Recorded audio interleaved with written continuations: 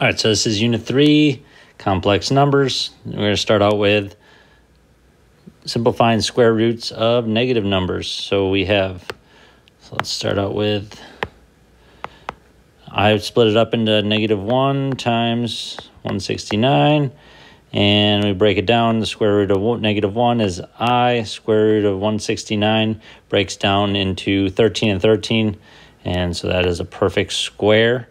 So it's just ended up going to be 13, and so our final answer is 13i.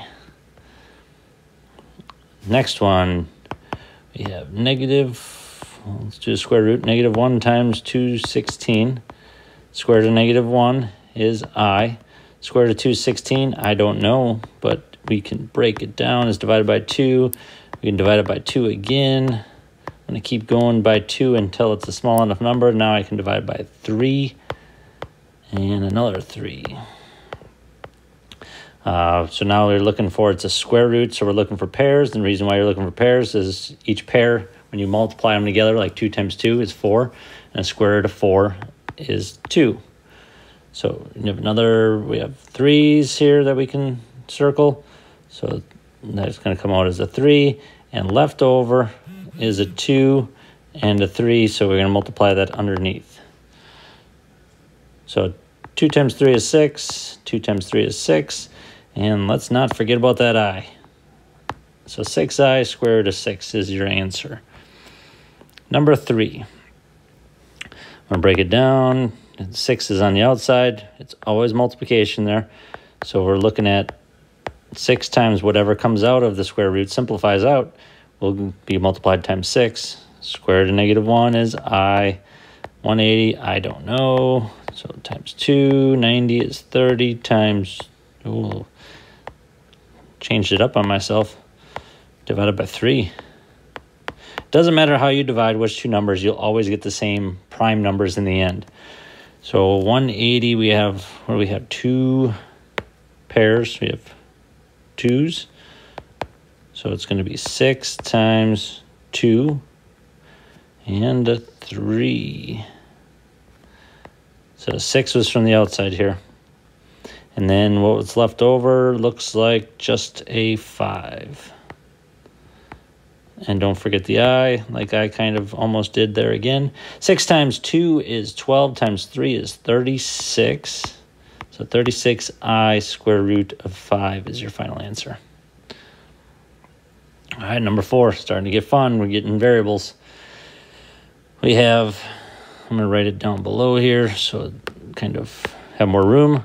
5 times the square root of -1 times 128 times x times y to the 4th times z to the 4th. Looks a lot harder than it's really going to be, I think. Square root of -1 is I. Square root of 128, did we do that already? No.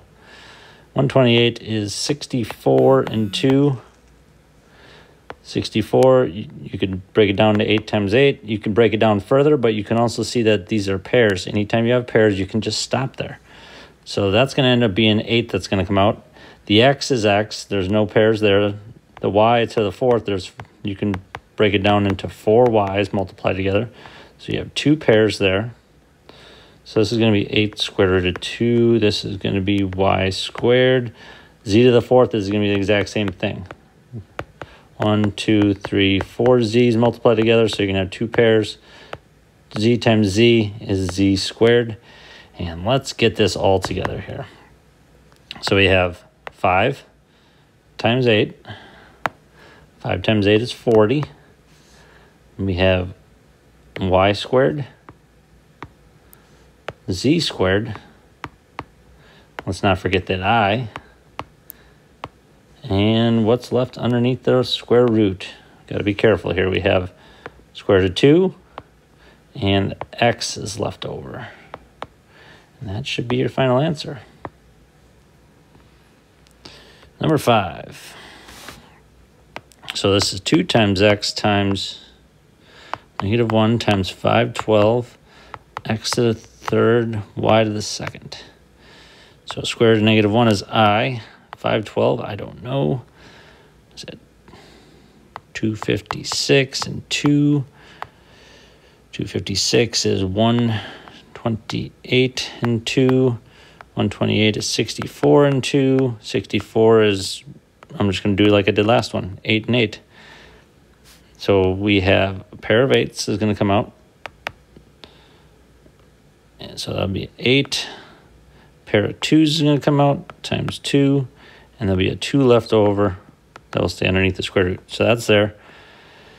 We have x to the third is x times x times x. There's one pair of x's, so that's going to come out x, and the x is going to be left over underneath the square root. The y squared is y times y, so that's going to just be y that's going to come out. So we have 2 times 8, so the 2 is here. 8 times 2 times x from beginning times x times y, and the I, and then what's left over underneath the square root? We have a 2 and an x. So let's figure out what we have here. 2 times 8 times 2 is 32. X times x is x squared, y, I, square root of 2x. That should be your final answer for number 5. Number 6. 6 times a times b squared times square root. Let's break that negative 64 up. A negative 1 times 64 times a to the squared times b squared, or cubed. Square root of negative 1 is I. Square root of 64, that's 8. Square root of a squared is a times a, so there's a. B to the third, if you're struggling with that one, you can write it off to the side. You have a b, and then there's a b left over, so that stays underneath the square root. All right, let's multiply these together. We have 8 times 6 is 48. A times a is a squared. B squared times b is b to the third. The exponent just tells you how many b's are multiplied together. And we have an I square root of just the lonely b. Wild answer, but what's underneath the square root is a smaller number, so that is your final answer. All right, now on to I to the powers. So we always think in terms of I squareds. How many I squareds can you divide out of 30? Oh, that's 15. Remember that I squared is always equal to negative 1. So now the next step is replacing the I squared with negative 1. So all I did was I replaced it I squared with negative 1. And negative 1 to the 15th power, you can put it in parentheses and put it in a calculator, or you could think it's to the odd exponent. So it's going to be a negative answer, negative 1. Number 10, how many I squareds can you divide out of 175? 175 divided by 2. That is 87? 87. 87 times 2 is 174. We need 175. So what you're going to end up doing is you multiply by one more I, so that'll be one more I that's multiplied, which adds 1 to the exponent. So now we have I squared is negative 1 to the 87th times I. All I do in my second step. Negative 1 to the 87th, that's an odd exponent, so that's going to end up being negative 1 times I, negative I. There's your final answer.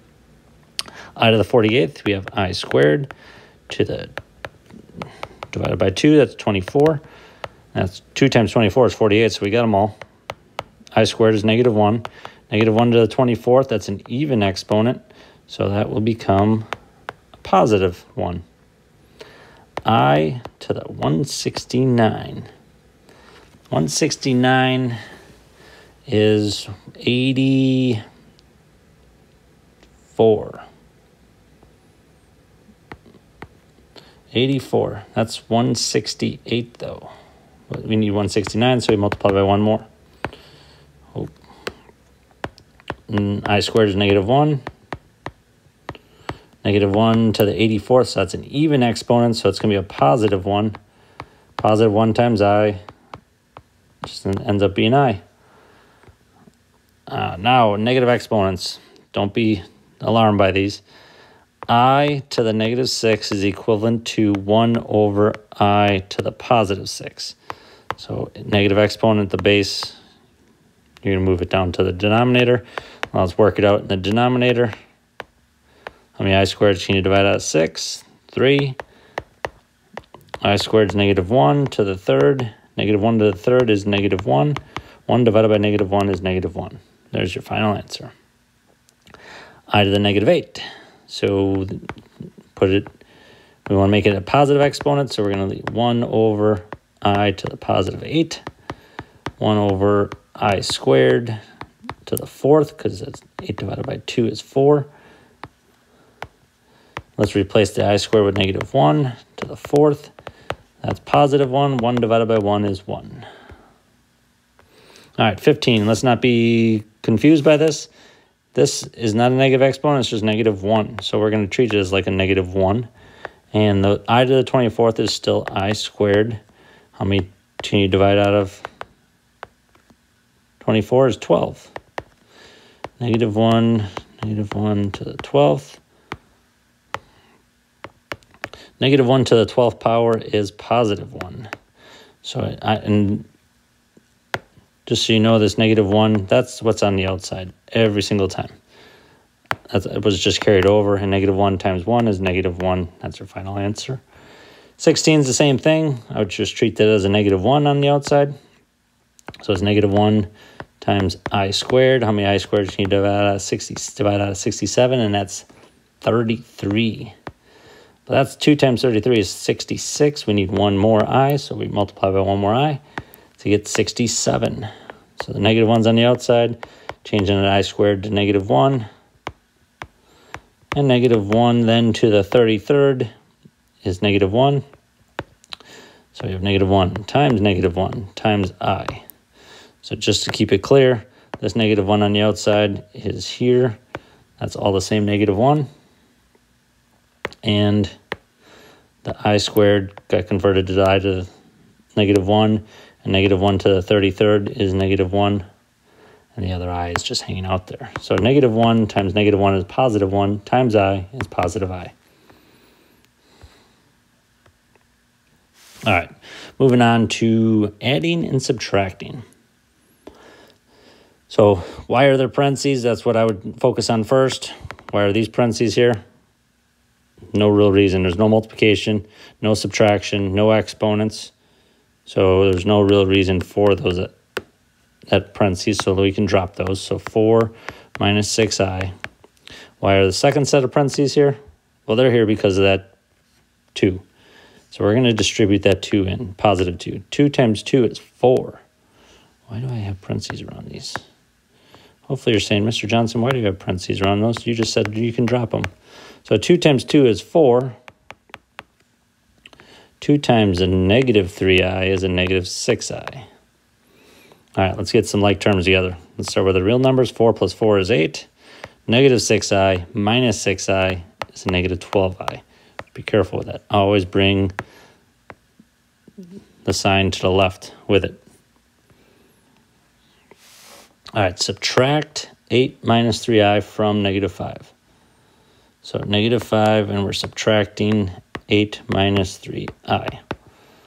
All right. So I put it in parentheses. It's a binomial, and so I'm subtracting all of it. We're going to distribute this negative in. You're subtracting both terms, and then you can drop the parentheses. So subtracting positive 8 is a negative 8. Subtracting negative 3 is a positive 3i. Let's get our like terms together. There's only 2, so it's negative 13 plus 3i. All right, fill in the blanks with real and imaginary numbers.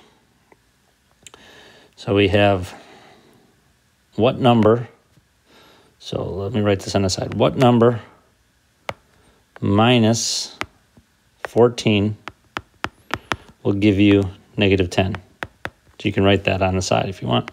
And that's just a quick one-step equation. So that's got to be 4.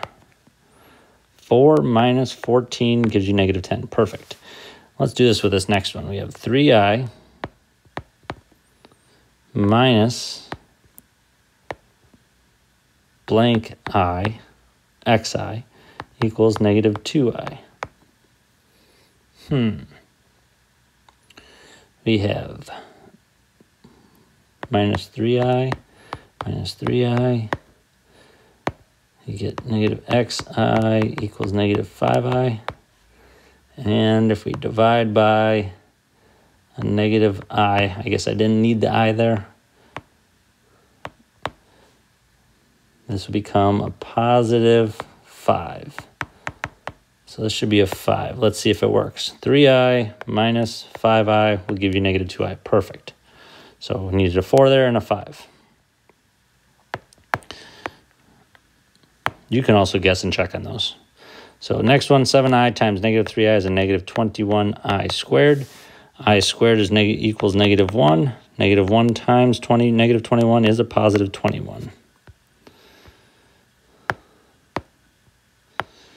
Next, we have negative 2i times 2 is negative 4i. Negative 2i times a positive 6i is a negative 12i squared. I squared is negative 1. Negative 1 times negative 12 is a positive 12. You can write it that way, or you can write it with the real number first. Either way, I'm fine with either answer. All right, number 23. Find the product. Product means multiply. Of 4i and its conjugate. What's the conjugate of 4 minus I? 4 plus I. So we need a product of these. So 4 minus I times 4 plus I. You can do this with a Punnett square if you'd like. Let's do it. I've showed that in class probably the most, so why not? 4 minus I, 4 plus I. 4 times 4 is 16. 4 times negative I is a negative 4i. 4 times I is positive 4i. I times negative I is a negative I squared. All right, let's look at our like terms. 4i minus 4i. What happens with those? They're opposites of each other. They will simplify. We have I squared. I squared equals negative 1. Be careful. It's a negative I squared. So, or you can think of it as opposite of negative 1, and that's going to be positive 1. Or you could think of it as negative 1 times negative 1 is positive 1. And then we have like terms here. 1 and 16, those need to be added together. Or like terms, that's a positive 1, so it'll be 17. That's actually your final answer, 17. 24, so square means times itself. So 6 minus 8i times 6 minus 8i. You can just Punnett square again, or you can multiply it out. I'll just multiply this one out so you guys can see both ways. This is double distribution. 6 times negative 8 is negative 48i. Negative 8i times 6 is a negative 40, another negative 48i. Negative 8 times I times negative 8i is a positive 64i squared. Look to simplify negative 48i minus 48i and the I squared. I squared is negative 1. Negative 1 times positive 64 is a negative 64. So we have, I'm just going to look at these, negative 64 and 36, because those are real numbers. I'm going to work out those first. That'd be 28. Yep, negative 28. So negative 28, and then negative 48i minus 48i is a negative 96i's. When you're adding or subtracting, you're just counting how many there are. So there's negative 96i's total. 25. Multiply it out. 2 times 2, 4. 2 times negative 5i is a negative 10i. 5i times 2 is a positive 10i. You see those are conjugates, so they will, those middle terms should always simplify to 0. And 5i times a negative 5i is negative 25i squared. Middle terms, see those, will simplify. They're opposites. We also have then I squared is negative 1. Negative 25 times negative 1 is a positive 25. You have 4 plus 25 is 29. Sweet. All right, 26. All right, we have a subtraction here, and we have multiplication. Multiplication comes first in order of operations, so we need to multiply these out first. I'll go back to the Punnett square. No reason, just want you to see both ways. So 6 minus 2i, 3 minus 4i. 3 times 6 is 18. 3 times negative 2 is negative 6i. Negative 4i times 6 is negative 24i. Negative 4i times a negative 2i is 8i squared. Let's get our like terms together. So we have there, then i's. We have I squared is negative 1. We have positive 8 times negative 1 is negative 8. So let's get these together. We have 18 minus 8 is 10. Negative 24i minus 6i is a negative 30i. Then we have this subtraction here. That subtraction, we're going to distribute in, you're subtracting both terms. That's what that's saying. So you're subtracting 5 and you're subtracting 3i. So we have 10 minus 5 is 5. 30i, negative 30i minus 3i is a negative 33i. And that's your final answer. All right. On the back, looking at the denominator, is it a monomial or a binomial?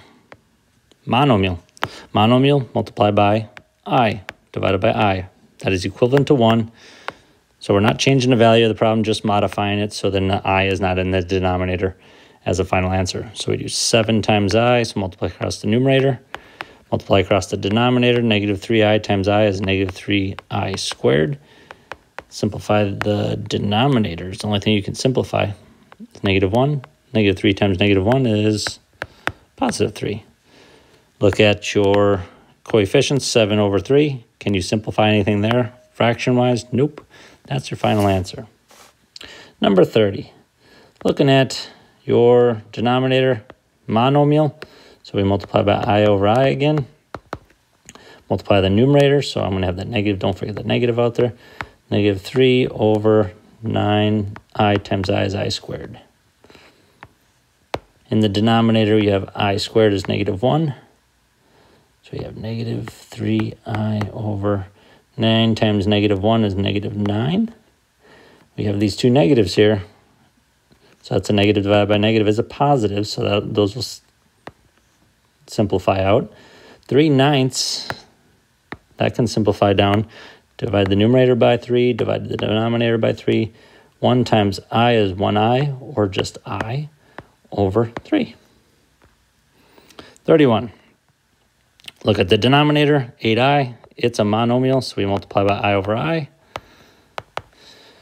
The numerator is a binomial, so let's multiply it in. I put parentheses around the binomials always. I times 3i is 3i squared. 8i times I is 8i squared. We have 3i, that doesn't simplify, but we have I squared, which is negative 1. 3 times negative 1 is negative 3. I squared in the denominator is negative 1 times 8 is negative 8.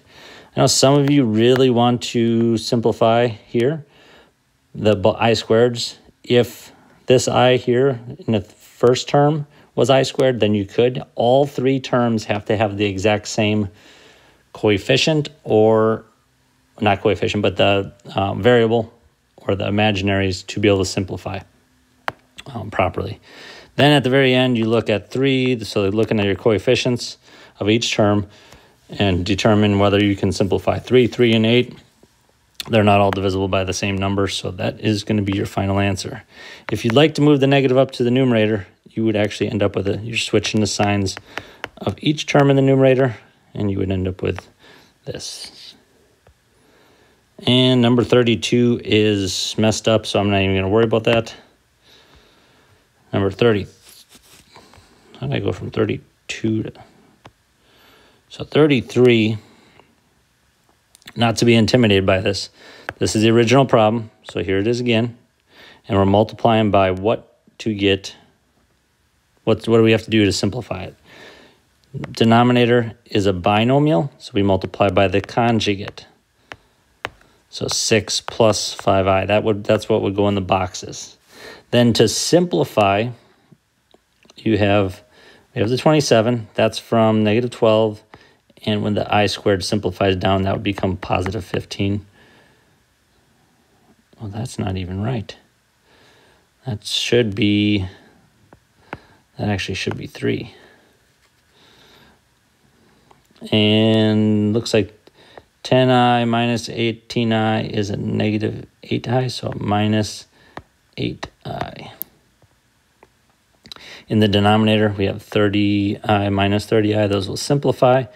And you have, this will end up being positive 25, so 36 plus 25 is 61. And that'll be your final answer. So we're looking for 6 plus 5i. Change that to a 3, 8i over 61.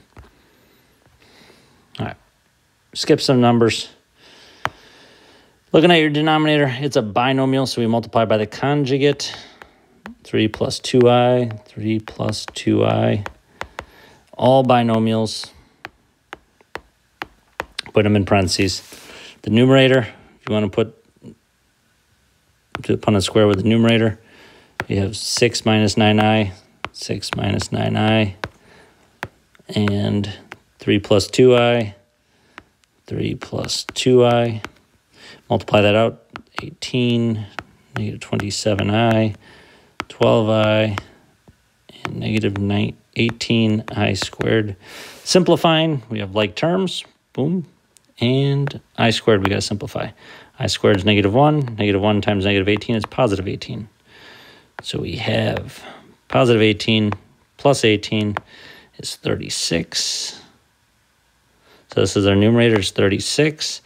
And then negative 27i plus 12i is a negative 15i. So that's your numerator. The denominator, we can do the Punnett square there too. We have 3 minus 2i and 3 plus 2i. They are conjugates, so this should work out nicely.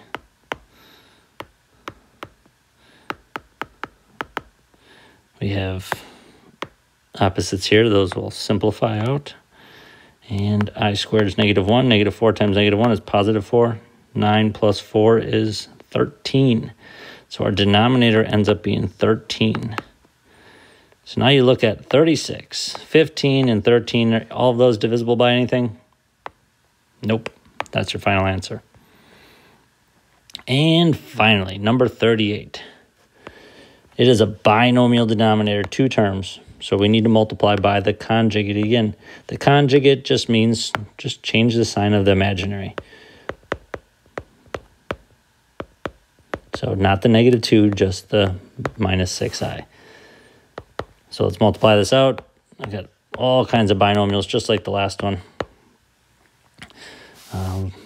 Let's do it with Punnett square. Seems to be fan favorite, so let's do it. Negative 3 plus I, negative 2 plus 6i. 6, negative 2i, negative 18i, and 6i squared. Like terms, I squared. I squared is negative 1. Negative 1 times 6 is negative 6.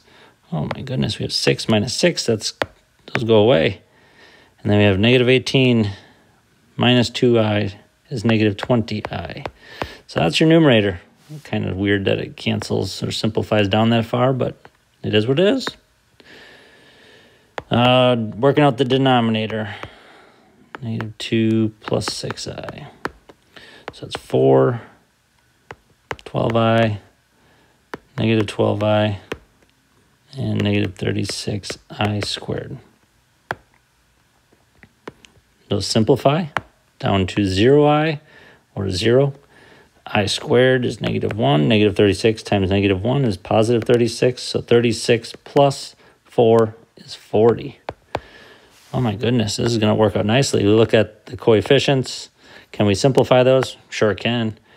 20 over 40 simplifies down to divide both by 20. Whoa, that's a big number. And we get negative 1 I over 2. And 1 times I is I. So we end up with a negative I over 2 as your final answer. All right, hopefully this... are those the same? Those are the same. Hopefully this helped you. And you